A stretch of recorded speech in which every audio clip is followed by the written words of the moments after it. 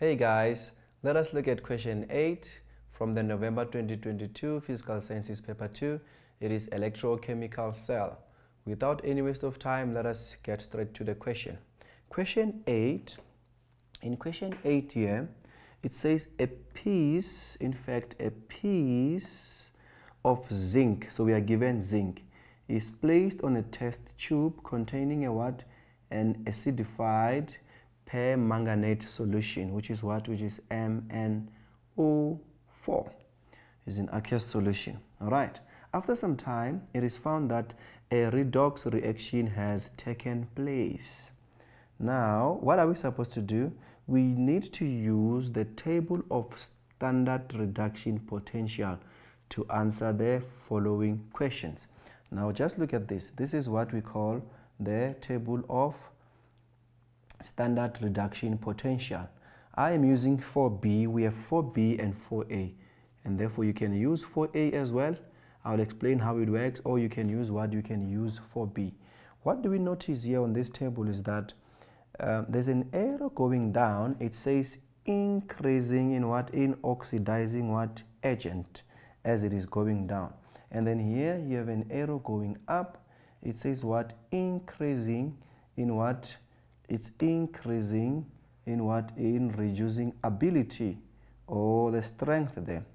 Okay, we are going to use this table on this question. Let us go back now. It says write down the name of the formula of the reducing what? Agent. Reducing agent. So we don't just guess here. We go to our table. What are we looking for? We are looking for MnO4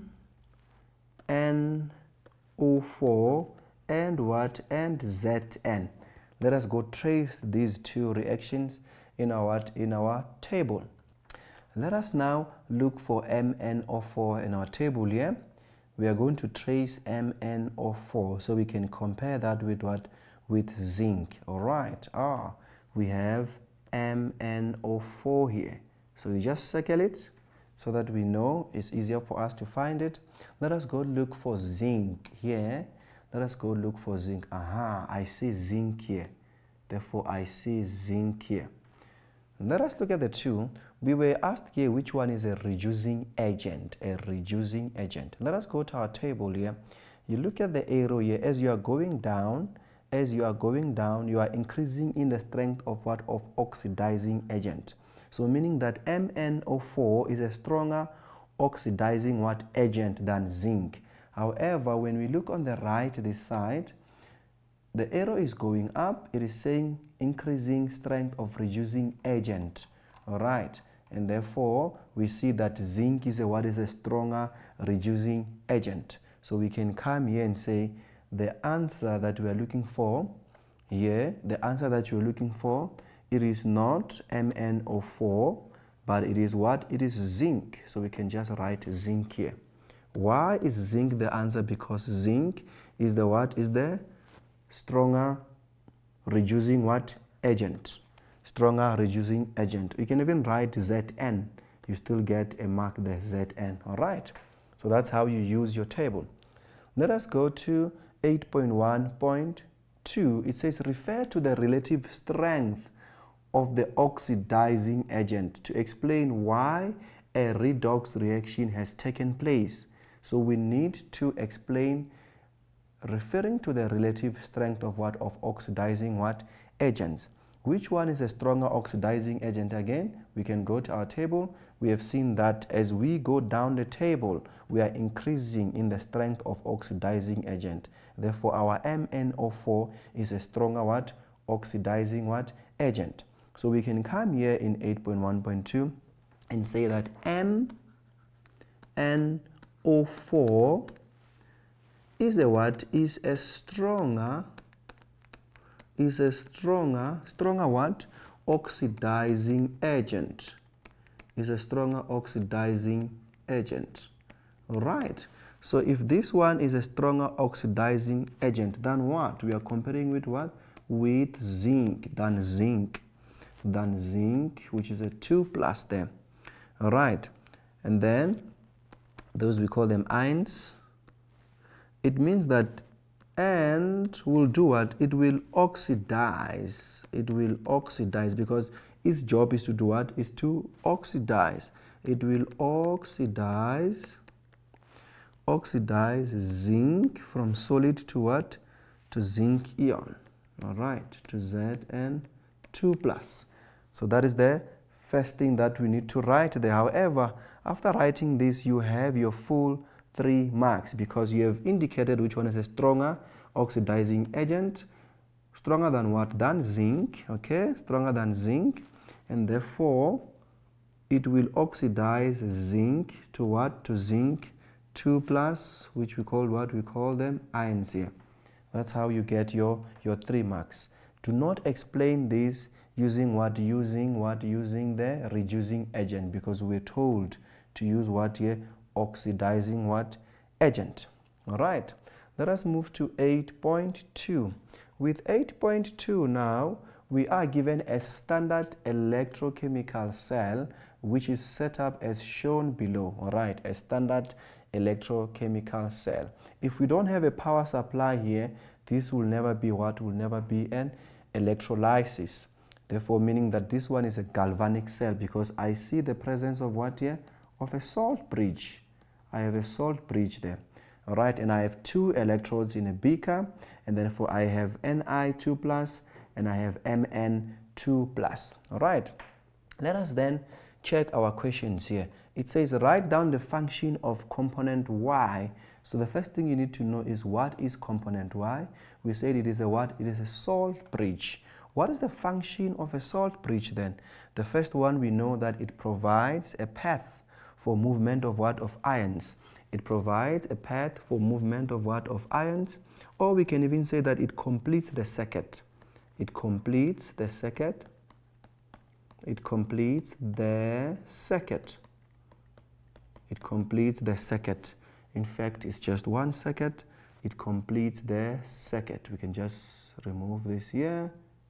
It completes the circuit. All right. And therefore, or you can even add to say that it ensures electrical neutrality in the cell. It ensures electrical neutrality. Electrical neutrality. This one is for electrical neutrality. Neutrality.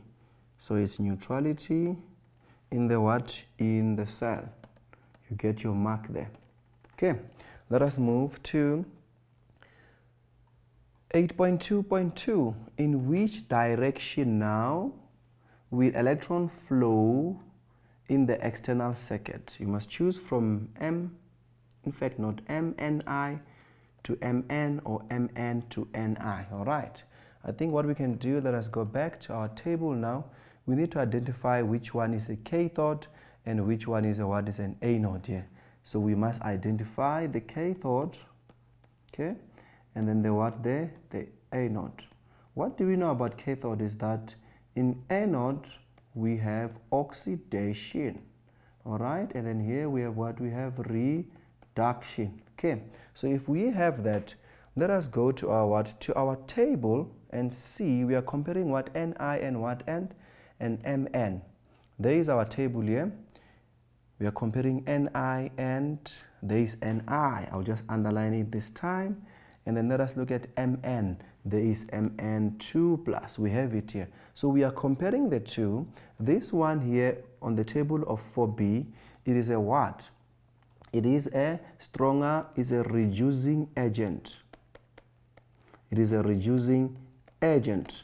All right. And therefore, this one, when I compare with the two, it becomes a what? An oxidizing what? Agent. Oxidizing agent. Now, what do we know about oxidizing and reducing agent?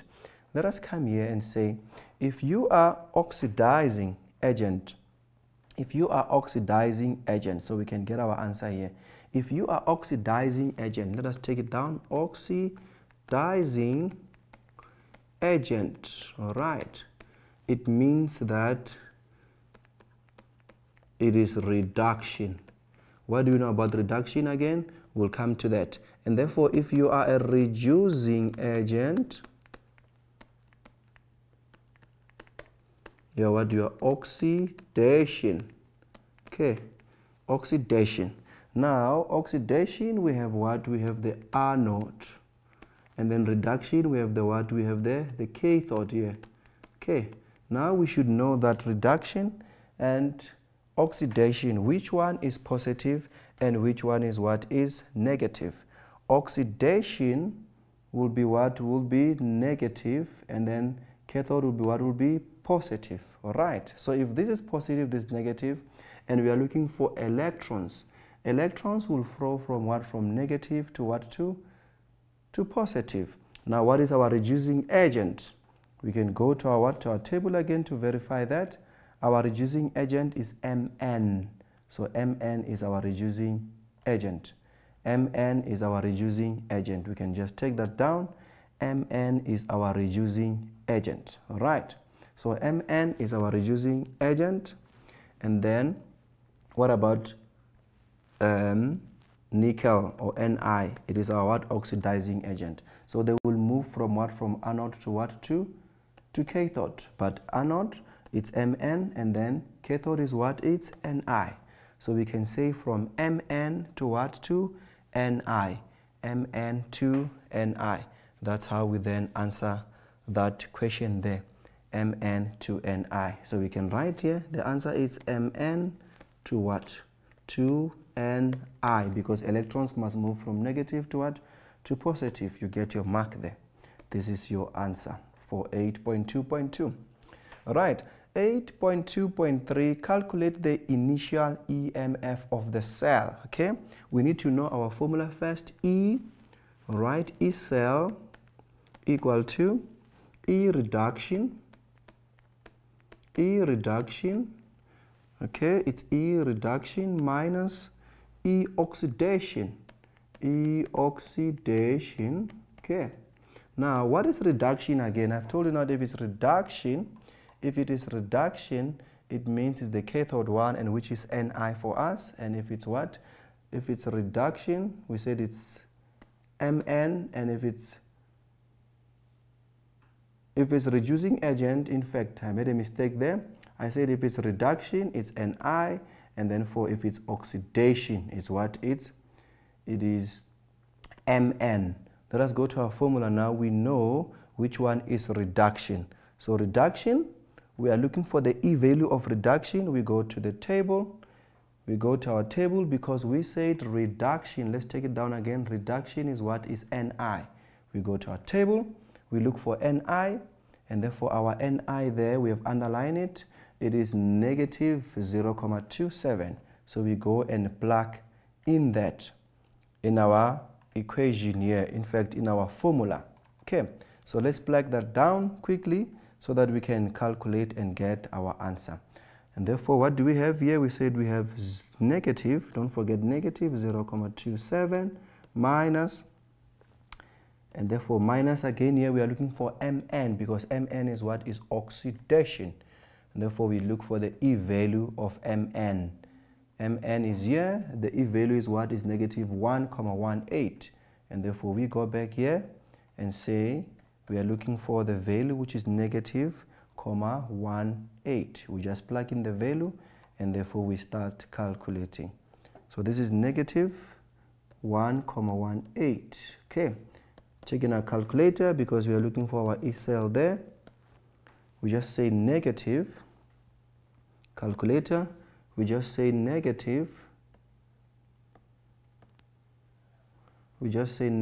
Let's put it here. We just say negative 2, in fact negative 0.2, negative 0.27 bracket.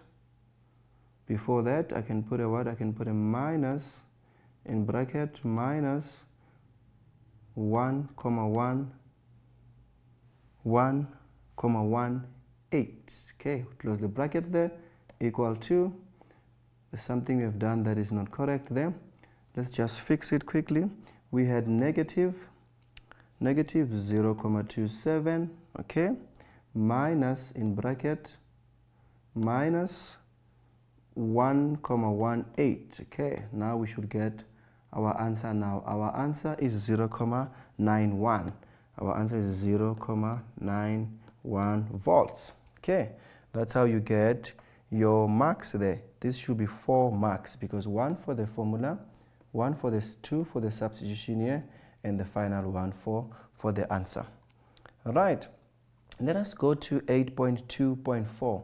They said write down the balanced equation for the net cell reaction taking place. Okay, the net cell taking place. So what do we know here?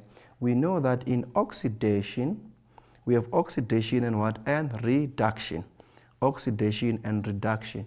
Our reduction there, we can just verify which one was reduction. Reduction was Ni. So with Ni, what I want you to do here, you go to your table, you go to Ni, we have underlined Ni. If it's reduction, which is oxidizing agent here, you copy it the way it is. So we have Ni2 plus 2 electrons to give me Ni. So we go back and copy it. But if it is oxidation, we have to copy it from left to what? Left to right. And therefore we cancel our electrons there. Let's go and see how we can do that. We can do it like this. We can do it like this on 8.2.4. 8.2.4. All right. So we are looking at oxidation now. Our oxidation was Ni, just copy it the way it is, 2 plus 2 electrons. This will give us what? This will give us Ni. All right, and then for the oxidation, in fact this was reduction. For oxidation, we have Mn, which will give me Mn 2 plus what? 2 electrons. These 2 electrons are going to cancel each other out. What am I left with? I am left with Ni 2 plus, okay? And then this side, I'm left with what? Plus Mn. What am I going to get? This side, I'm going to get what? I'm going to get Ni plus what? Plus Mn2 plus. That's how you write your half reaction. Or you can say Ni2 plus Mn. You can have Mn2 plus what? Plus Ni. So please remember that the first one we copied the way it is, and the second one we copied from right to left. Let us look at 8.2.5, the last question. The concentration of Ni2 plus is now increased. If we increase the concentration, we are also increasing what? We are also increasing the voltmeter. We increase the voltmeter. Those two are directly proportional there. So our answer is increase for what? For 8.2.5. So we say increase here, and therefore we get our mark. All right, grade 12s, that's how you have answered question 8, where we're looking at electrochemical cells.